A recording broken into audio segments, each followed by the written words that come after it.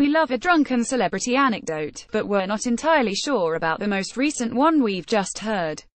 As Piers Morgan graced the Loose Women with his presence earlier today, November 27, the Good Morning Britain presenter shared some pretty wild secrets about Sharon Osbourne, which she was obviously thrilled about, of course.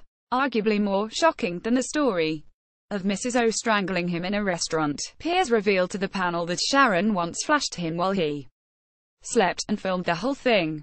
Related X Factor's Lewis Walsh says Sharon Osbourne hated him when they first met, jokingly recalling his worst experience with Sharon while the two were on a private jet with the America's Got Talent team. Piers said, "I've never felt so traumatized. Sharon's hit the red wine and I'm going to sleep.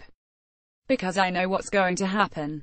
He continued, "I go to sleep and am woken up at 2 a.m. with a sort of kerfuffle, and all I can see is this blur in front of me and I realize it is Sharon's naked breast, and I'm being filmed." Sharon herself is no stranger to outrageous behavior, of course, her latest being a very loud and very pre-Watershed F-bomb, after Sharon lost 2 of her acts in a double elimination in last week's X Factor. The judge let out an audible and understandable FK on live TV. Loose Women airs on weekdays on ITV. Want up-to-the-minute entertainment news and features?